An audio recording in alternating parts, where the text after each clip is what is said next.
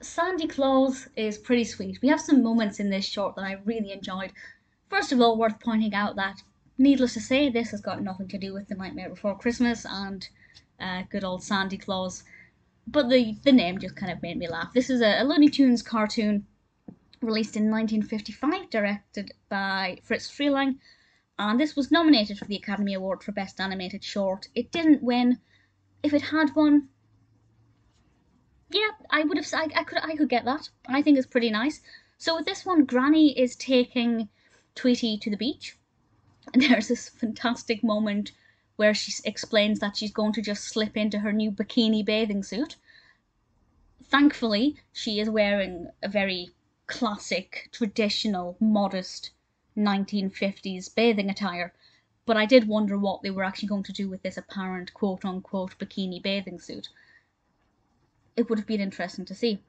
While she's getting changed, Tweety gets into a bit of bother because Sylvester shows up, and when Sylvester is around, basically all you hear is Tweety shouting for help, which is so heartbreaking.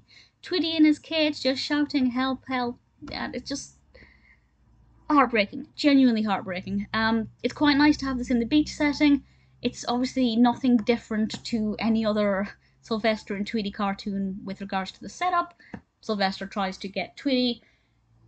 Sylvester ends up hurting himself more than he does the bird, and then obviously Granny comes along and tries to save her own bird. I liked it. I liked the setting. The beach environment worked well.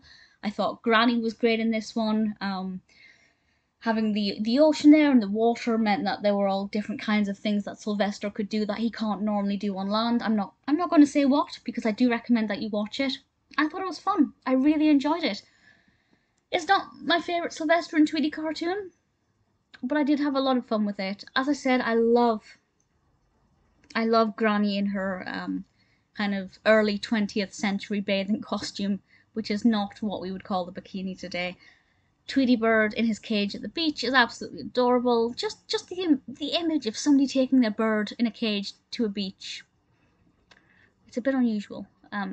What's more unusual is a cat on the beach. I can't imagine my cat would like the feeling of sand under her paws.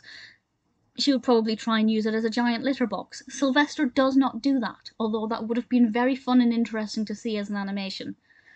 Warner Brothers were very, very strong in the 50s, and you can see why the Looney Tunes cartoons really took off. This is an absolute delight. It's safe, it's fun. I really like Sandy Claus.